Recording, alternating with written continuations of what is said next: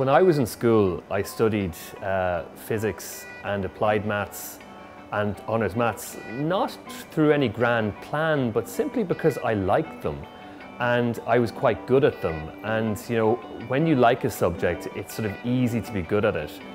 We work in an area that could be called material science, where we look at the physics and chemistry of materials, but not the sort of materials that you see every day. We work with materials that are very, very small, so we would call them nanomaterials, and typically they're structures that would have sizes that are of order of 1/1000th of a millimeter in size. So what we do is we try and make new materials that are very, very small, and because of their size, they have properties that normal everyday materials don't have, and that allows you to make things that you couldn't normally do. So for example, we can take very small things like sheets of graphene. Graphene is just a 1 atom thick layer of carbon, but it's very, very strong. It's the strongest material known to man.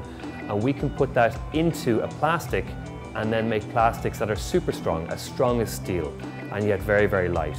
So it's all about using the materials that scientists study to make things that are useful in the real world. It's quite important to me that there is some sort of outcome of my research that enters into the real world, and I suppose in these days that means into the real economy. So I suppose from that point of view there are two aspects of my work. One is understanding the physics and chemistry of materials on a very fundamental basis, but then taking that understanding and using that to make things. Scientific research in Ireland today is really, it's at a fantastic level, and today Ireland is ranked number 6 in the world in material science by impact, and that's an incredible achievement to go from nowhere to 6th in the world effectively in 10 years.